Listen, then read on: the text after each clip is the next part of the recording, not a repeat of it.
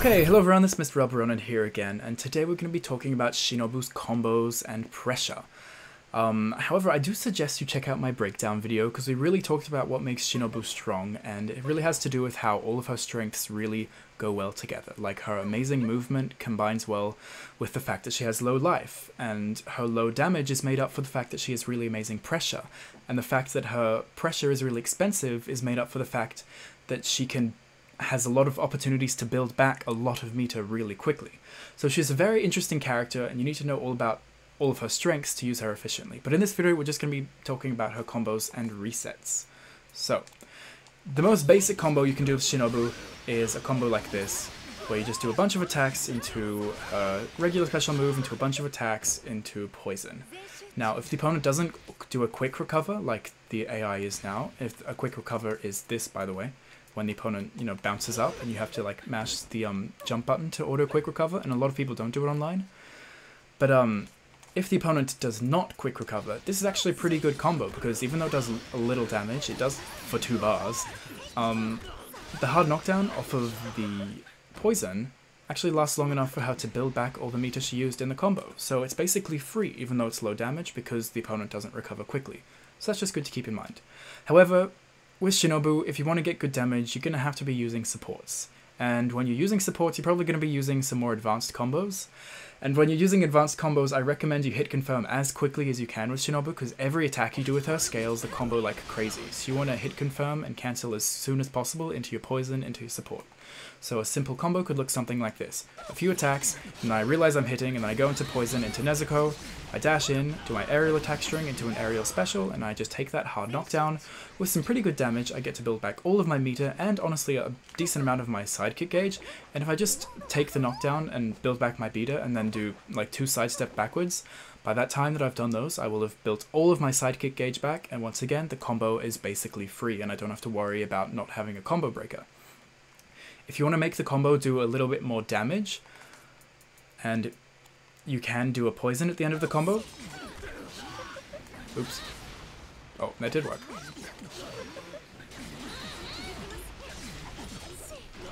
So after I do this aerial special, I can go in for poison, and then I get more damage. It's a bit over half of Sabito's life there.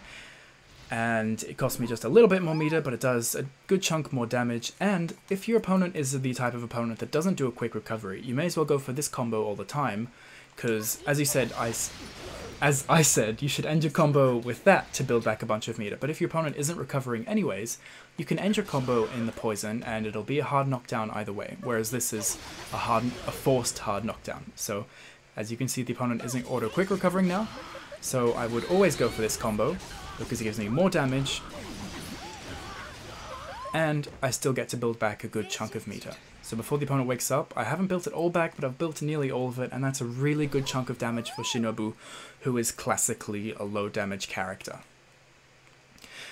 Now, if you're getting an aerial combo, she actually gets a lot of options off of this, and she will actually hit this aerial attack a lot more than any other characters would, mainly due to her amazing aerial sidestep, where she can just fly in from the skies and attack the opponent from above, and I actually hit this really consistently in matches compared to other characters where you don't really get to use your aerial attack that much. So, off of an aerial attack, you have either the option of doing a combo that really builds a lot of meter but doesn't do much damage, so if I have like 0 bar, and I end up getting this hit, I can still get a full combo from it, because this is your pop-up, so I can do a combo like this, where I just keep doing the same thing over and over again. Oops, if I did it one less time, I would have gotten the hard knockdown, and then with the hard knockdown, you get to build back all 4 of your bars, and it's a really, really good way of building meter, even though you don't do a lot of damage. If you do want to do a bit more damage, you can do... Here, let me just get rid of bit and meter so you can see how much meter we build. So if I do want to do a bit more damage, I can do something like this. Oops.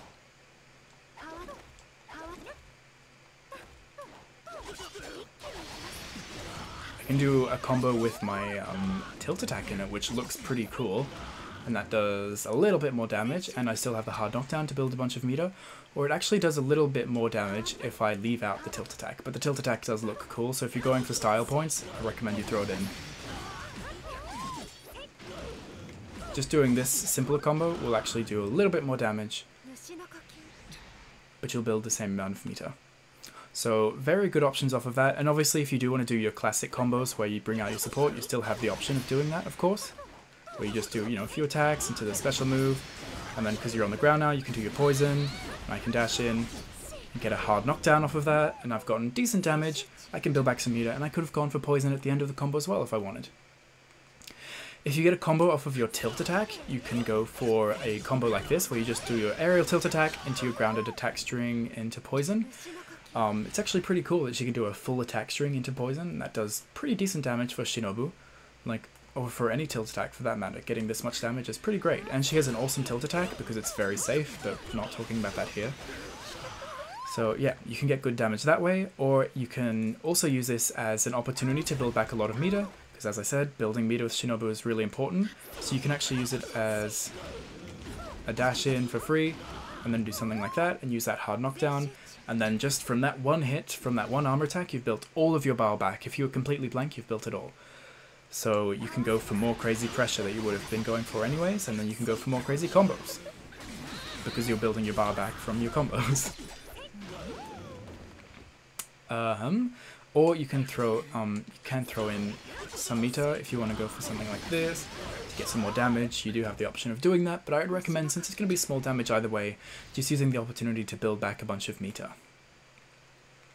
If you get a combo off of your aerial tilt attack, her aerial tilt attack actually starts a yellow combo, so you can kind of just treat it like you did a regular combo and just go into your classic stuff.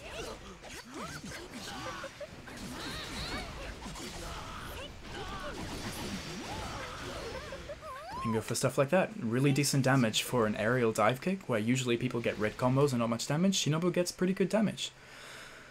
One of the most damaging combos she can get is if she hit confirms or just combos from her swift thrust. So if you dodge something of the opponent's, or they end up getting beat out by this special move, and you do your basic combo from it, this actually ends up being a lot of damage. That's half of the opponent's life for a simple combo that goes into a hard knockdown, and you can build back some meter. And, you know, if I did a run away a little bit, I would have built back my support gauge, and that's a lot of damage for Shinobu. So make sure you're getting good combos off of your swift thrust, or else you're just wasting some good damage, basically. I think that's basically it for her simple combos. If you're wanting to combo into an ultimate, she can combo off of like literally anything. Anything apart from the first 3 hits will combo, so any special moves, even her aerial situations where she does something like this will combo into her ultimate. So comboing into an ultimate is not a problem for Shinobu. Just do whatever you like, click the ultimate button, and it'll work.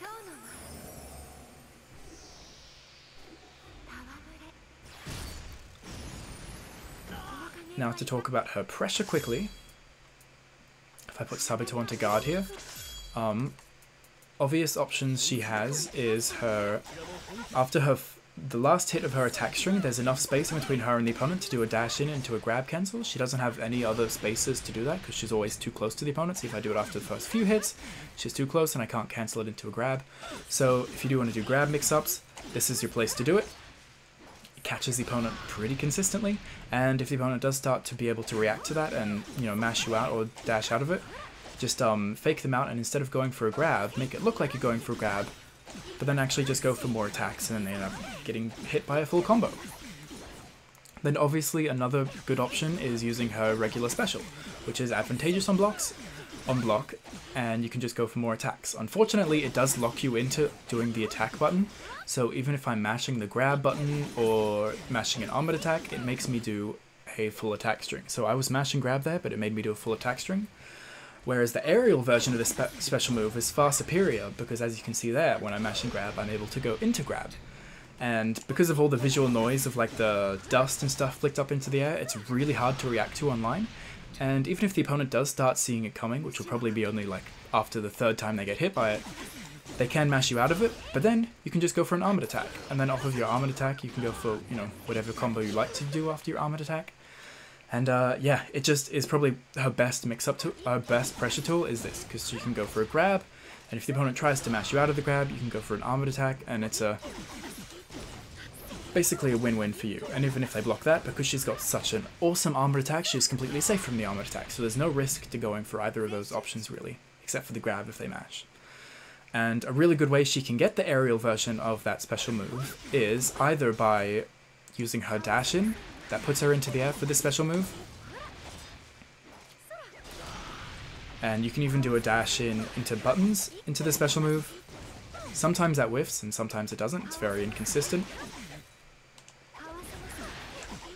Sometimes the last hit will hit, like it hit there, and then as we saw before, sometimes it misses. But honestly, having it miss can actually be even a bit more of a mind game, because the opponent's waiting for that last hit, it doesn't hit, and then you end up hitting them with a grab instead. And off of this special move, she can also dash after the opponent, so if the opponent is trying to push away and jump away from, because, you know, her pressure is really scary. A lot of people, just whenever you do the swift thrust, they just push you away and then jump back. But because this puts you in the air, she can use her amazing air dash to chase the opponent down and anti-air them with her regular attacks, and then you'll get a full combo. And even if they don't, you're invincible for part of your air dash, and you move behind them, so it's just a really good way of just faking the opponent out. After I do this, I could just do an air dash and end up going in for a grab, and the opponent isn't expecting me to go for an air dash there.